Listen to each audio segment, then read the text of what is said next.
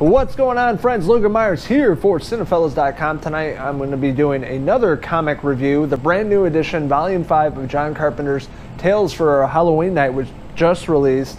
Really excited to talk about this. I'm a huge fan of all the Tales for Halloween Night, the other 4 editions, other volumes.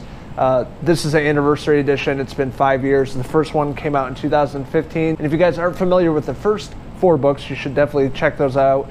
Go pick them up and support Storm King Comics, because we love them over there. Aunt Sandy and crew always putting out great comics, great storytelling, really beautiful artwork. Each series they put out is, completely different.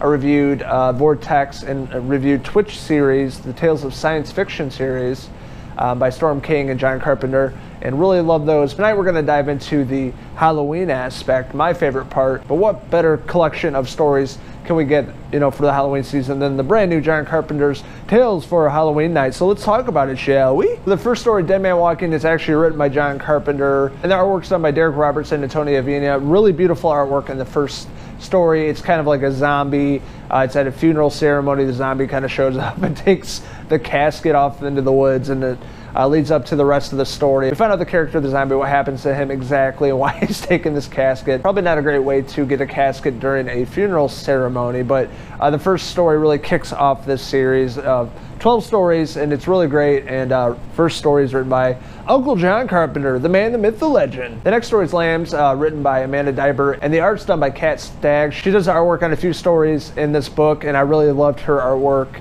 throughout. She's probably one of my favorite artists in this series for sure. The Lamb story, it's really interesting. It's like a family, and there's things that happen at night, like blood shows up on windows and things like that.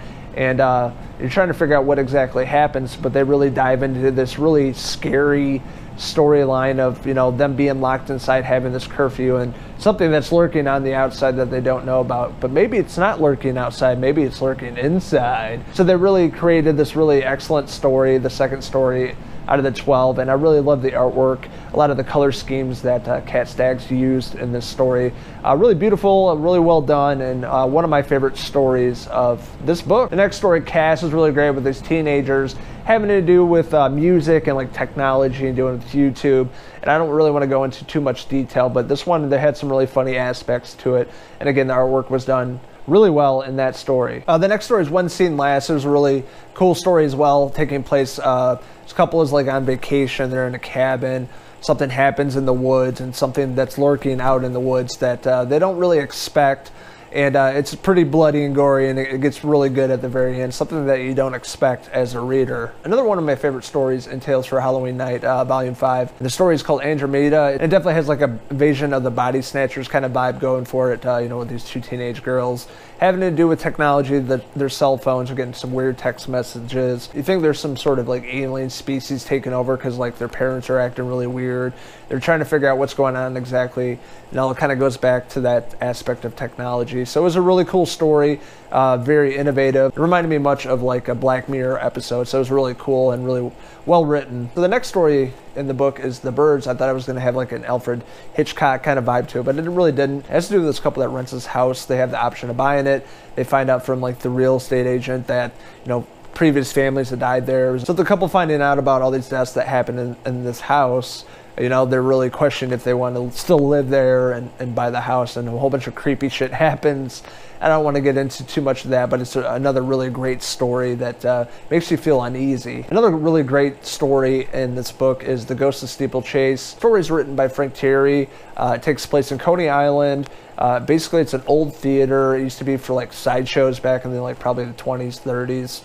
Back in the day, people would pay money to come see the Bearded Lady and all those sideshow attractions back then, but it closed down, and figure out what happened to this place, why there's been so many businesses that have been using this building that used to be a theater, and find out like related to ghosts, and ghosts really messing with local businesses and people, and that's why nobody's ever really lasted, in this place. And it's really interesting, really cool story, how everything plays out at the very end, and really awesome writing by Frank, and then again artwork by Kat. She did a really great job in this as well. And the next story was a throwback to like the Twilight Zone, the Outer Limits, really cool like 1950s retro vibe to it, really old school, and I love that about this story. The story's called I Hate the Light. It's written by Andy Price. He also did the artwork, but it's very cool because it gets black and white towards the end of the story. And I don't want to say too much because I want you guys to enjoy this story as much as I did, but it really had that old school, like, black and white Twilight Zone feel to it. I felt like Rod Serling was going to show up. And the next story is called The Absolute Last Halloween Horror Night.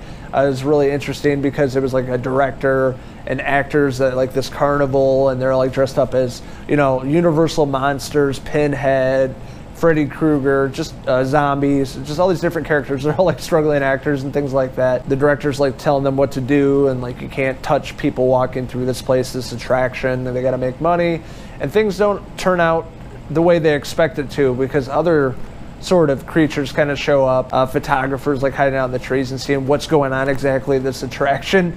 And it was really awesome and something I did not expect, and I love the way it ended too. And it totally had like a creep show vibe to it as well. Next story was Gathered. It was a ghost story. It's really creepy. Roadside Cross is like the story about this motorcyclist and this accident. And the artwork in that story is really well done. It reminds me of living in Las Vegas, driving on my motorcycle late at night in the middle of nowhere, and what things could happen while you're out there. You're basically in the middle of nowhere. Most of the time you don't have cell reception, so it was a really eerie vibe to it, and something that I could relate to living out in the Wild West and going out late at night by myself. It really plays tricks on your mind. It reminds me of old times like that. So that is something I could really relate to in this book, and I absolutely love that story. And the final story in the book is called The Storm, written by Aunt Sandy Carpenter, a fantastic writer. A really great ending to this book, this volume number 5. And it's one of the better written stories, in my opinion, in the book. And John Carpenter's A Tale for Halloween Night, Volume 5 is really fantastic. Each story is completely different. Their artwork's completely different. They all have different tones, but I think the artwork really works alongside the narrative of the stories. You know, you're reading these and seeing the color schemes and color palettes they're using to build this creepy atmosphere. It all works. For this amazing book, you know, for the Halloween season, it really brings back that feeling of being a young kid reading spooky ghost stories around Halloween and not being able to sleep at night. They really capture that perfectly in this book with all these different stories. John Carpenter's Tales for Halloween Night, Volume 5 is a book that you don't want to miss. So do yourself a favor and pick this up.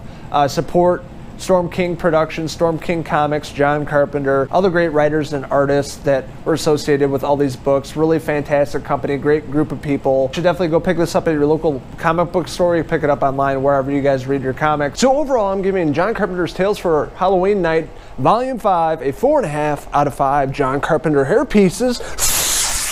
Did you guys check out Volume 5? What did you like about it? What didn't you like about it? What's your favorite story in the book? Let us know in the comments below, and don't forget to hit subscribe. This is Logan Myerz signing out from Haddonfield, Illinois. Oh, home sweet home. Until the next review on 31 Days of Horror. Cheers!